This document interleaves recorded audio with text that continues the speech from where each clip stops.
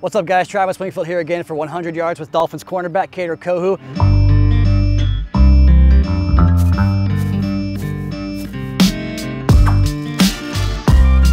Out here at this practice field, all I could think about for you is, going back to this time last year, you're a rookie trying to find your way. You have an awesome rookie season. Now here you are going into year number 2.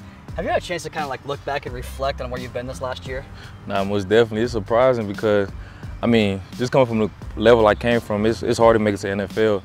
No matter how good you think you are, it's always going to be hard. So just reflecting on that and just seeing that I made my dream happen is crazy. Yeah, your dream coming true is awesome. And yes, sir. One of those things is, I'm sure, going up against a guy like Tyreek Hill. Yeah. And I'm wondering, again, coming out here for last spring, right? Yeah. Rookie mini camps, whatever it might have been, OTAs. Did you have a moment where it was like, okay, this is the NFL. This ain't Texas A&M Commerce. Yeah.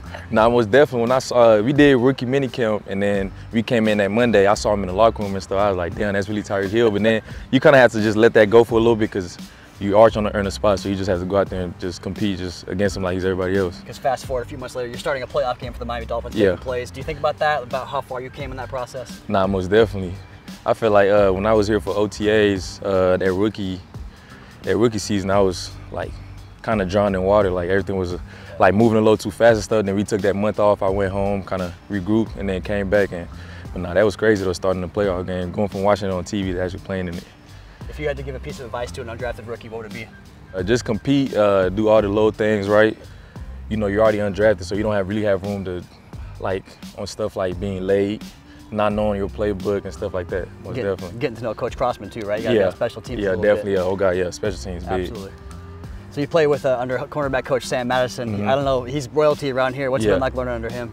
Nah, Sam, I feel like he's a big part of my success. Like not even just from the coaching standpoint, but like him just being kind of like a mentor. He's always hyped me up like before games, before plays, and he played the position. So listen to anything he has to say is like golden. You gotta have that. So you're number 2 here. You look upon, rookie year, great year for you, obviously great year for the team.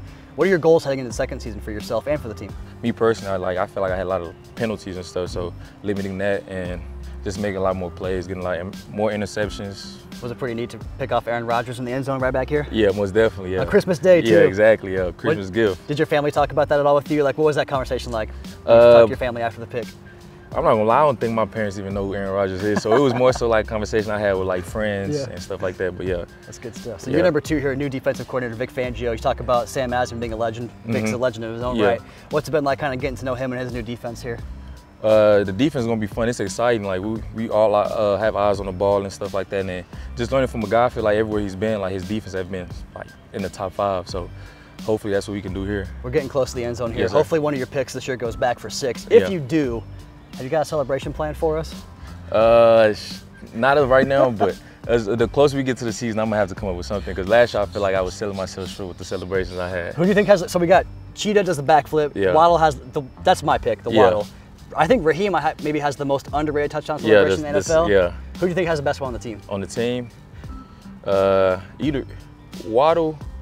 I like Javon's. It's not a touchdown celebration, but when he pulls the thing out, I like that. It's pretty good stuff. Yeah. Kader, appreciate your time today. Yes, sir, of course.